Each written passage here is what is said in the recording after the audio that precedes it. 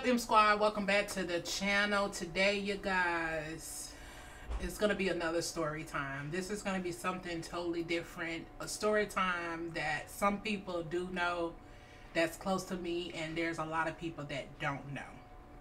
Okay, so welcome to the channel.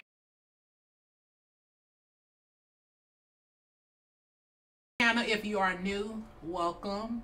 And to my faithful supporters, I just want to say thank you guys. Thank you so much for rocking with your girl. And if you're not following me, I don't know what you're doing, just hit that little red subscribe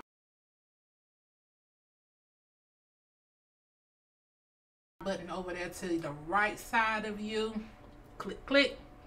Make sure you turn on your post notification bell to all, so you'll be notified when I upload new content to the channel. Okay, make sure you give this video a thumbs up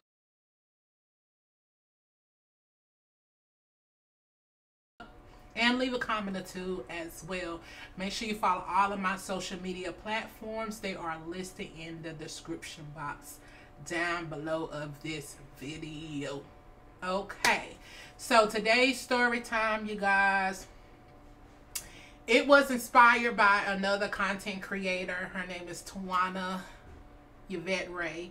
Make sure you guys go and follow her on her social media platforms.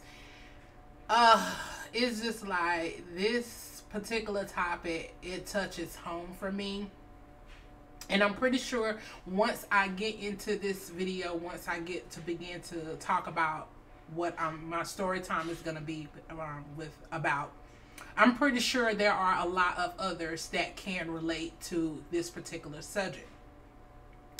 My story time is a pastor made a pass at me. I'm pretty sure y'all can relate. For the past couple of years, I'm not sure if y'all not have been paying attention. There has been so many pastors been exposed for all the foolishness and the wickedness they have done behind closed doors, and it's coming to light. The Most High is uncovering a lot of these wicked pastors out here doing behind closed doors, and I'm so glad, because a lot of them have been hiding behind the pulpit, a lot of them behind the cloth per se, and it's about time, because they are scattering their God's sheep, and he ain't pleased at all. And basically, my story time is my ex-sister-in-law. We all went to the same church. I've been going to this church ever since I was like, what, 17 years old. I've been going to this church up until I had my first daughter. I was going there up until I was like 23, I want to say. 23. Yeah. Up until I turned 23, 24 years old. And I'm glad that I left. So, after I had my first daughter, me and her father, that's a whole different story. We separated, and I was living in a house by myself, you know, just lonely and all that stuff, and he was out doing what he was doing. And right before I had my daughter, I moved back with my mom, because I stayed sick during the entire pregnancy. I was sick from the time that I found out I was pregnant with her up until I had her, up until the day that I had her, you guys. And I got so many stories about that particular situation, but we're going to get into this story time. I stayed sick. I stayed in and out the doctor's office. I stayed in and out the hospital. It was just a bunch of mess. So anyway, I moved in with my mom, and I had my daughter at the time.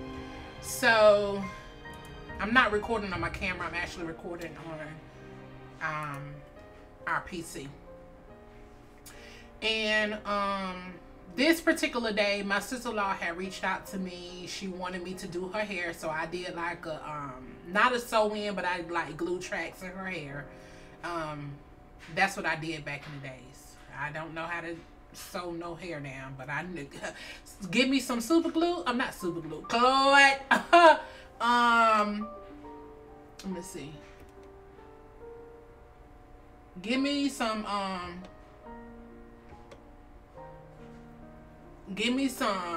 weave glue, and I know how to glue them tracks in. So she called me up.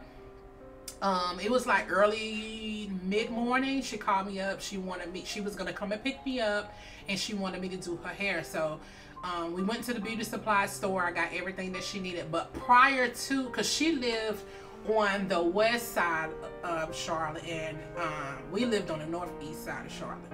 So she came and got me. Prior to her coming to get me, my mom was at the house. Thank God my mom was at the house, because my mom got to see all the foolishness that was going on. So I showed her immediately.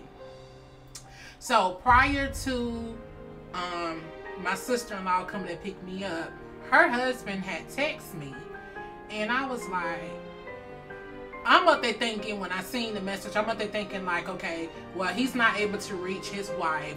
Tell her to have me to call her. So when I opened the message, it was totally different. He made a pass at me saying that I look beautiful and he wants to talk to me, and I was immediately taken back by this. Now, he's supposed to be our pastor of our church.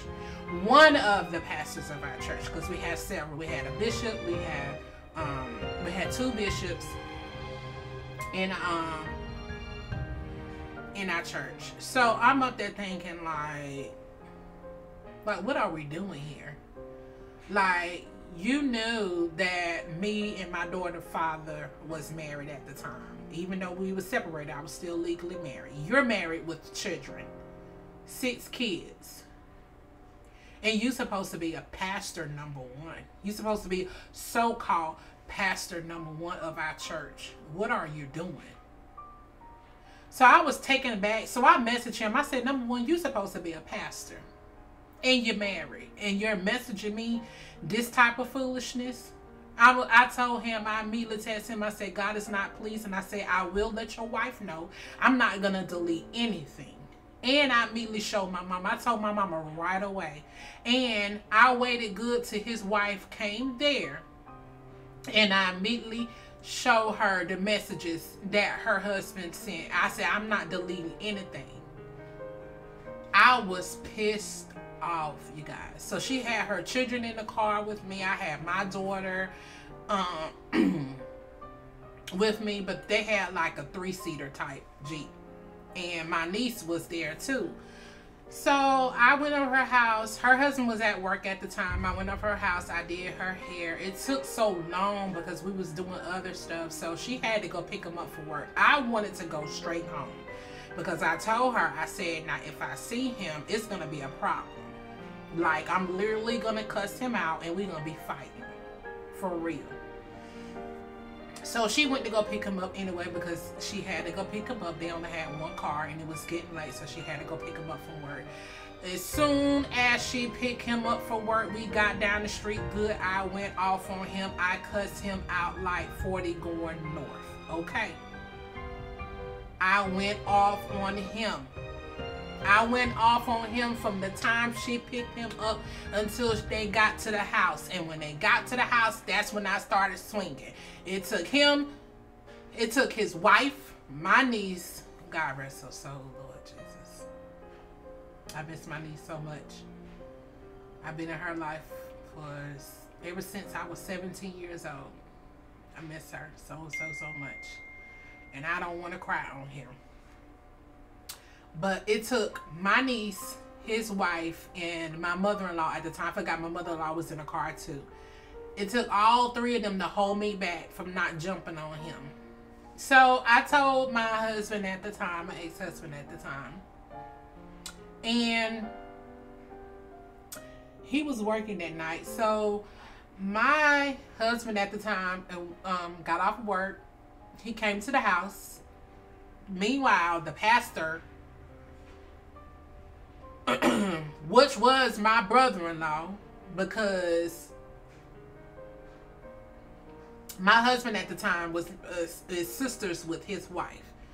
So he ran up in the house. He locked himself in the bedroom. My husband at the time, and my ex-husband at the time, he had his gun on him. He was packing.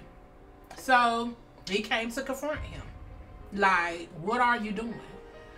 And it's crazy that as the years go on, you start to seeing a lot of these pastors, a lot of things that they have been done behind closed doors, whether or not, you know, they messing around with underage children, they having multiple women in the church, and they having outside kids.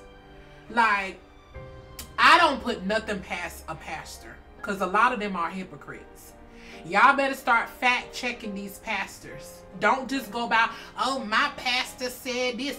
Pastor said this. And some of y'all don't even pick up the Bible until it's time for y'all to go to church on Sundays.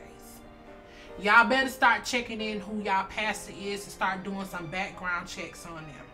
Because a lot of them ain't right. Majority of them ain't right whatsoever. And proof is in the pudding. Proof is in the pudding, because a lot of these pastors are DMing females while their wives is right there. A lot of them are looking at nasty videos. A lot of them are messing with underage children. And it's sad that you're supposed to be a leader of your congregation, a leader, period. A leader in the community, and people are coming to you for leadership, and you supposed to be over them, and y'all out here doing the foolishness that y'all are doing. And the Most High is not pleased whatsoever. And some of the biggest hypocrites are the ones that's in church. You guys, after that particular situation, I stopped going to church. I lost all faith. I lost it all. I really did, because I no longer believe in going to church. I believe in God. I believe in Jesus. Don't get me wrong about that. But I no longer felt comfortable going to church. And many years later, now I was still close to his wife and, you know, the children, which was my nieces and nephews. I was still close to them. And his wife had reached out to me. She said that he wrote a letter to her and me apologizing. I was like, apologizing for what? I told her, I said, I don't want to hear nothing he got to say. But cause let me back that up. So word got out for what he did, but he lied to the church and said that I made a pass out of him. I said, look at him. Like, why would I want to look at him? Well, number one, your breath always stink. You dress crazy. You dress like you played a part, a character on Little House on the Prairie. Like, why would I want to talk to you? You're married. You're not even my type. You're messed up in the mind. So, after that happened, I was praying. And I was asking God, I was like, it's crazy that a lot of these pastors is out here doing that. And I had a dream about that pastor. I had a dream about him. How he looked homely. But in the dream, he looked like he was worldly, like his whole appearance changed. His hair was very nappy, but in the dream, his hair was very like curly, nice looking. Right after that, had that dream, he lost his mind mentally. He was mentally gone. He had to be put in a mental hospital. The Most High let me see that in front of my own eyes, witness all of that. He was mentally gone, and still to this day, he is mentally gone. But the foolishness that I found out last week is that he's still a pastor in the same church. I was like, huh? Where they do that at? Like, you still mentally gone? You still out here? Still doing foolishness, and they still got him in the pulpit?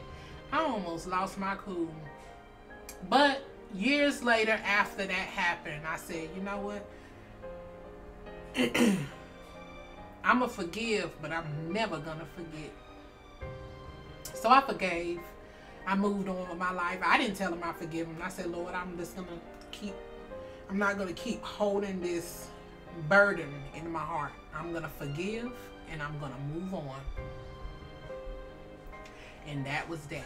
But like I said, another content creator, she basically let us know that, you know, she was dealing with that. Like, pastor came DM and message her. And I was like, you know what? And that, my story that I went through, I said, you know what? I'm going to do a story time on that. What I personally experienced. And I was like, this is just, it's crazy. It's crazy that we see these pastors doing that. And a lot of us, you'll be so quick to be like, that's my pastor, we still gonna forgive him, we still gonna let him be the pastor. Meanwhile, he taking y'all money.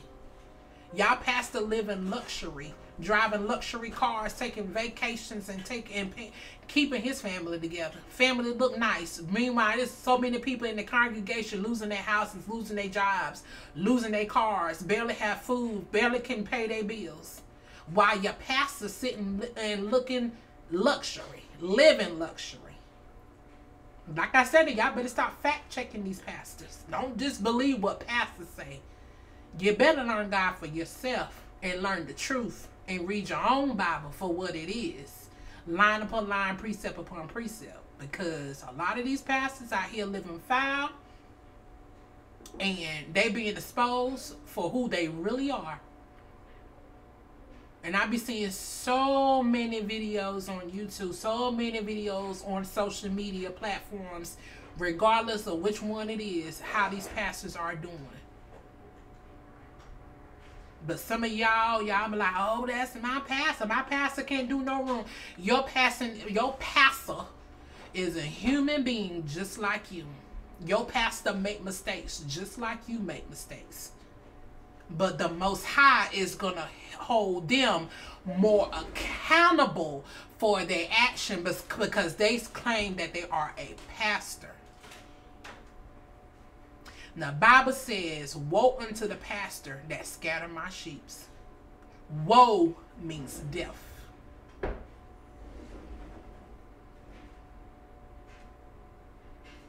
So y'all need to take heed.